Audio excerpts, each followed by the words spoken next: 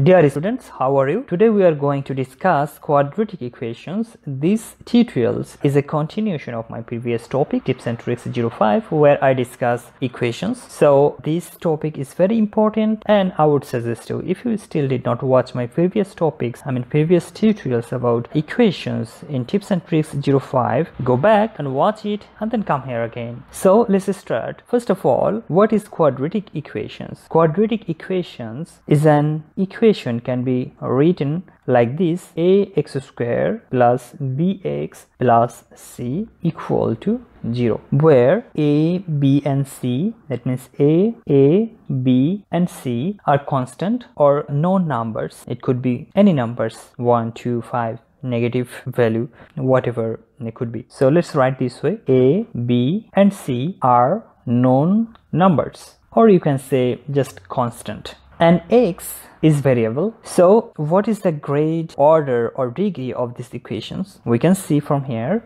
the maximum power of variable x is 2, and in these equations there are 3 terms, right? This is first term, second term and third term. See, a constant value only, this is gonna be our third term. So if we compare the power or exponent of variable x from this third term of 3 terms, we can see first term has maximum power 2, second term has 1, and third, where x power 0, has 0. So maximum power comes 2. That means this is a second grade equation. We can say grade or order or degree. Okay, so we can say it's a second grade or second order or second degree equations. So what we have learned, a quadratic equations must be a second order or second degree or grade equations. So we have learned in my previous tutorial that number of solutions of an equations is equal to number of order or grade. So as it is a second grade equations, that means we will have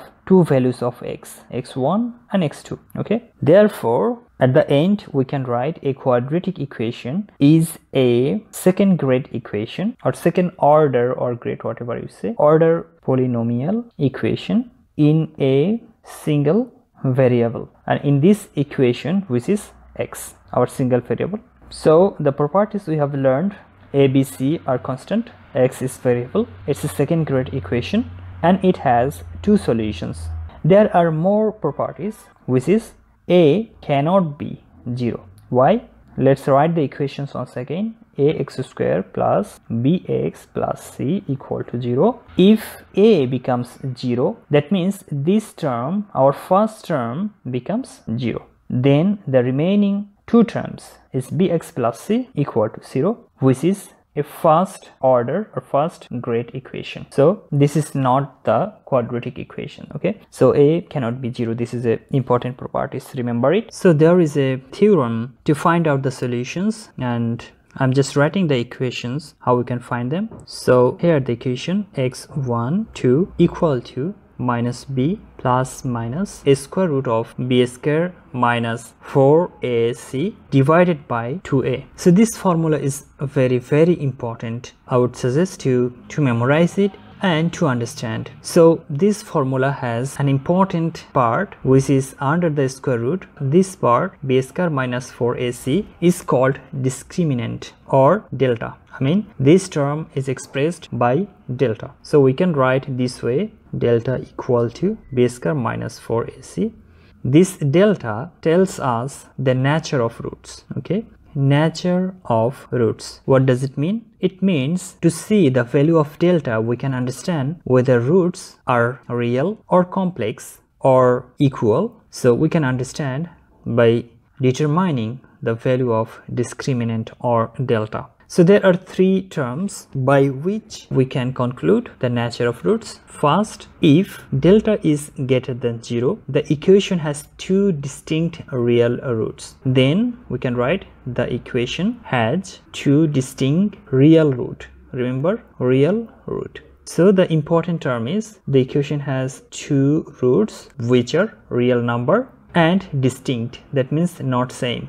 They are different from each other. So let's have an example. Let's write an equation: x square minus 5x plus 6 equal to 0. So the value of a here is 1, we can see x has a hidden 1 here, we can say like that, b equal to -5 and c equal to 6. So let's write the discriminant. Discriminant gives us b square -5 square minus 4, a is 1 and c is 6, which give us 25 minus 24 equal to 1. So 1 is greater than 0. Okay, therefore this equation has two distinct solutions. How? We have learned the equation x12 equal to minus b plus minus square root of discriminant 2a. So here b equal to -5, so we are writing this way, plus minus square root of discriminant or delta, which is 1. Now we have to write also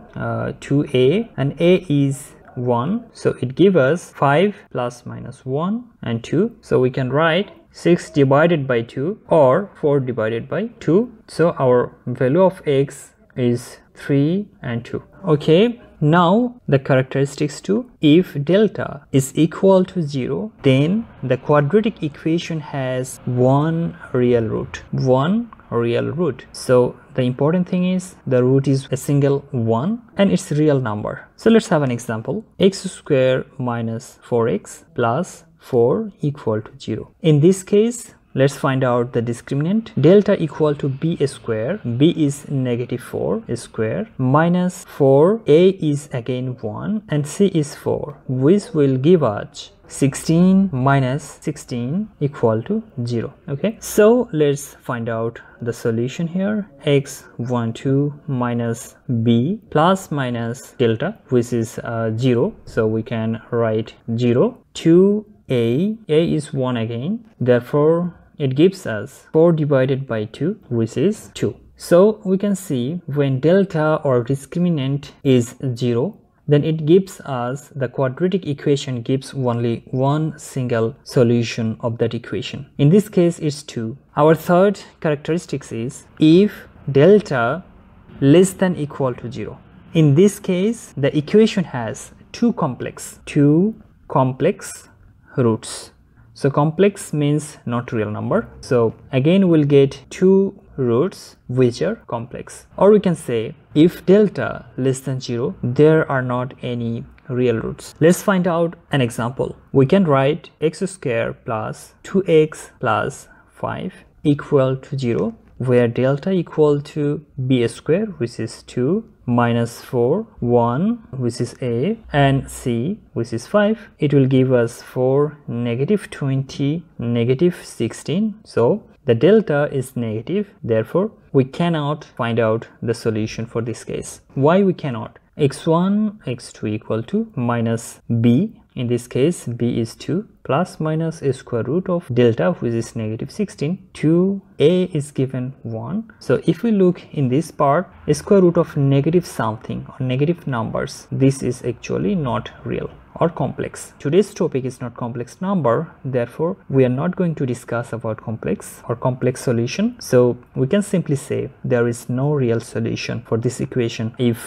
delta becomes negative number, then there isn't any real solution. Now let's discuss about three special case for quadratic equations. First of all, we can say first case, if c equal to 0, or we can say if a quadratic equation doesn't have the constant term bx plus c equal to 0. So not having constant term means this c equal to 0. So we can write the equation this way, x square plus bx equal to 0. So in this case, you can solve the equation, or you can find the value of x using the standard solution, x12 minus b plus minus root over delta divided by 2a. So if you just remember this equation, that's fine. You can solve any kind of quadratic equation by using the standard formula. But if you like to remember some shortcuts, or if you want to do easy way, then there are other options too. Like this equation, we can further write this way. If we separate common term from these two terms, we can see x can be taken as common from both terms, then the remaining is ax plus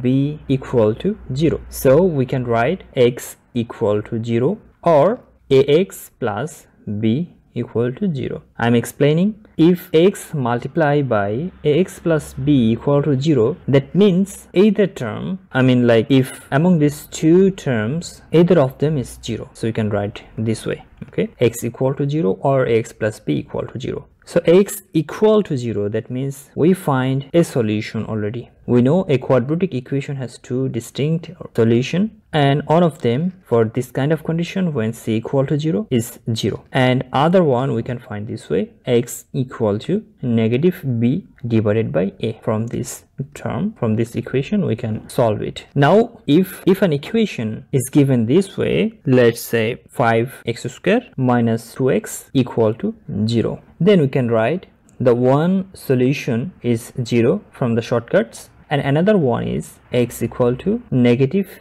b divided by a, and we know from this equation b is negative 2 and a is 5, therefore our solution is, we can cancel negative and this negative, therefore 2 by 5. So for this equation our solution is x12 equal to 0 and 2 by 5. So it's much easier and shorter to calculate. Now let's talk about second case. The second case, if b equal to 0, b is, if we write the equation this way, x square plus bx plus c equal to 0. So if b becomes 0, that means the second term of a quadratic equation is vanished. That means we can write ax square plus c equal to 0.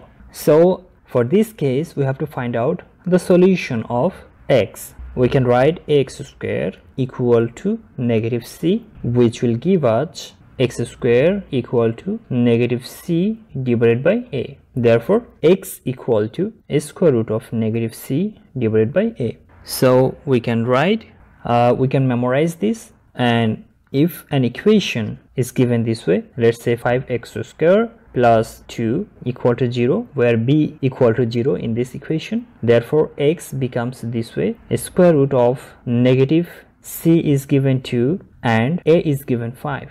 So here we can see this is not a real number, therefore we can say this equation doesn't have any real solution. How about another solution this way, 5x square minus 2 equal to 0. This is another equation. In this case we can find a real solution. Let's say x equal to a square root of negative 2 and divided by 5. So it will give us a square root of 2 by 5.